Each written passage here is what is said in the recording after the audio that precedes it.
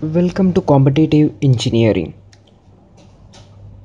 In this series of lectures, we are going to cover the previous questions of GATE 2015, 14 and 2013 and going back. And in this lecture, I am going to cover the 2015 question paper of GATE Mechanical Engineering Session 1.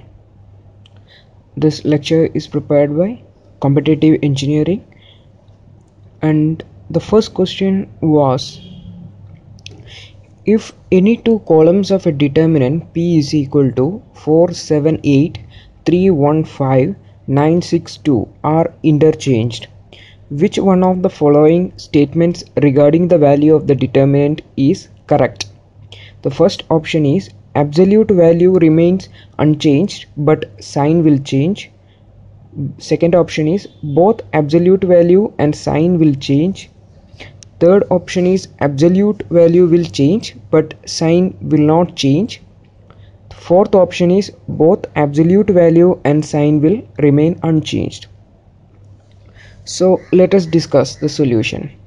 So we all know how to find the determinant of the matrix. It is a 3 into 3 matrix which has 3 rows and 3 columns.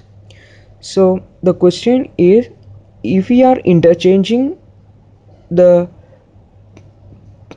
two columns of the matrix, means the first column and the second column are interchanged, in that case what will happen to the determinant? So we should know what are the properties of determinant. So you can find the properties of determinant here. Click here to see the lecture on properties of determinant. So now we can go to the solution.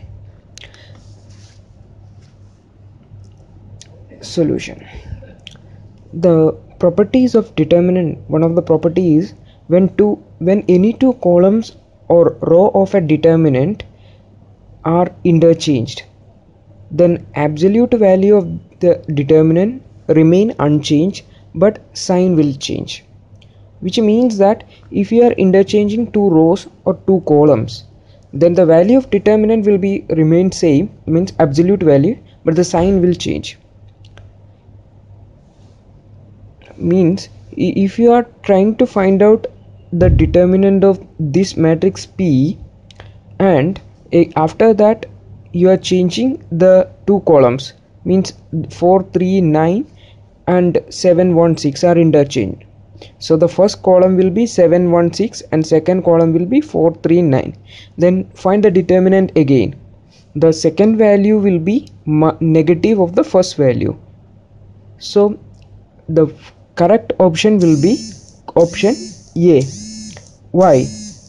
We already explained why. That is, the absolute value remains unchanged but the sign will change. So this is the first question, and you can understand how we answered the question. If you want to know more about the determinant, you can watch the lecture by clicking the link here. So we are concluding this lecture. We will be coming with more questions in coming lectures. If you want to watch these lectures, please subscribe to us by clicking the subscribe button, and we will be discussing all these questions in detail.